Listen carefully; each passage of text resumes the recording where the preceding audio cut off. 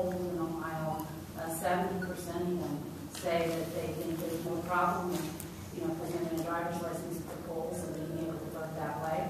If people think it's great, explain why it's not. Fundamental rights are not subject to popularity polls. Your fundamental right to free speech is not subject to whether what you want to say is popular or not. Your right to assembly is a fundamental right. Your right to vote is a fundamental right, and infringements on that right are subject to popularity polls. If we started subjecting our fundamental rights to popularity polls, then God help us.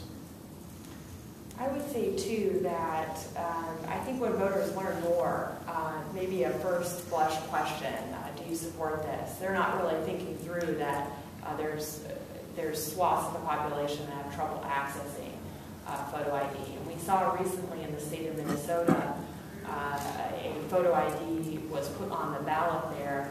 I think there was a lot of work done to educate voters about the harmful effects of a photo ID law.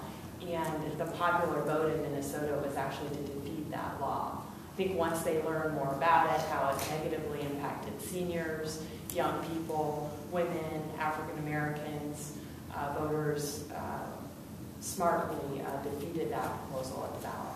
Well, can you give a couple examples of how it does negatively impact women, for example, and students? Yes, for students, it's off. Well, one of the things we see is all students are driving, so they don't have their driver's license yet. You have some students who move to Ohio to attend our great universities and colleges here and don't have an Ohio-issued driver's license or ID. They have one from their state where they moved from. You see women have problems with the photo ID requirement because you see the elderly population, for example, is more dominated by women. Women have a longer life expectancy, so when you say that this hurts seniors, disproportionately affects women. Women changing their name often will have an ID that doesn't match what may be their registered name. We've been seeing problems with that occurring in Texas with their overly stringent requirement that they adopted. You also, unfortunately, see higher instances of women living in poverty in this country and in this state. These provisions disproportionately hurt people who are lower income, and unfortunately, the greater number of women living in poverty will be impacted by these provisions. Ask any nursing home administrator what percentage of the residents of the nursing home have a driver's license or equivalent photo ID. The last 2 years of my dad's life, when he was in an assisted living facility, he was not able to drive. He had no need for a photo ID.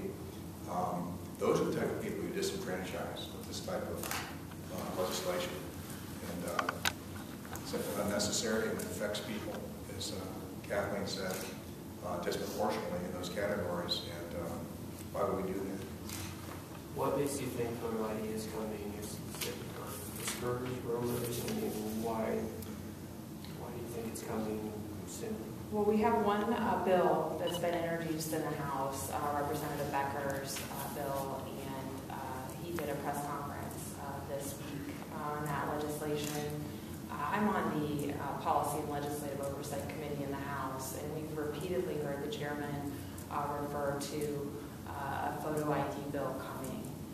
So we're very concerned about that. Again, we think that we should be implementing legislation that solves real problems and that's done in a bipartisan way. So we'd like to come out ahead of that and lay out our concerns about such a harmful provision.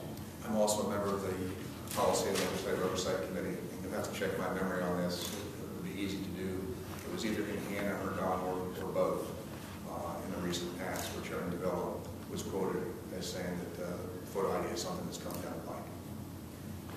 Is there a way in your mind that you can do